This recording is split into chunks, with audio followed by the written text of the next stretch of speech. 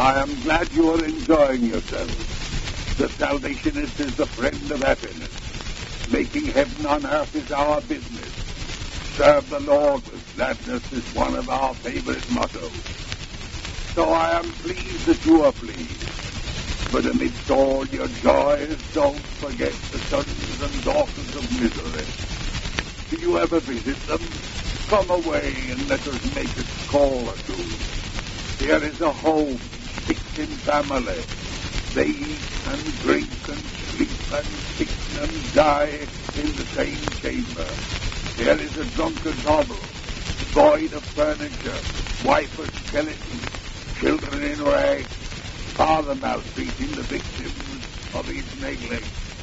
Here are the unemployed, wandering about seeking work and finding none.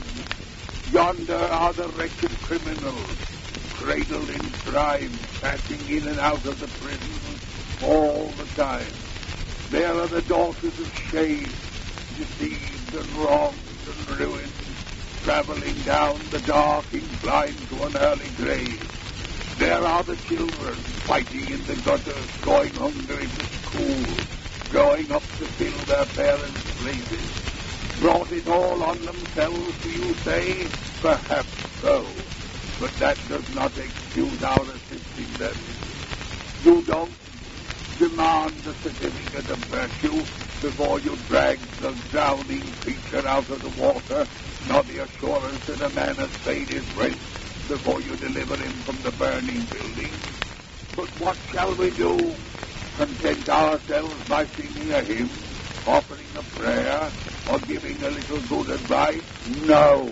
10,000 times no. We will pity them, feed them, reclaim them, employ them.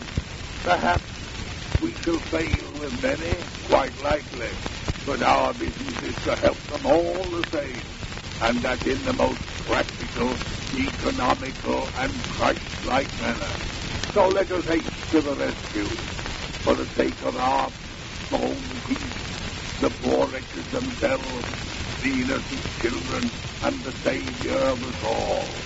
But you must help with the means, and as there is nothing like the present, who in this company will lend a hand by taking up my collection?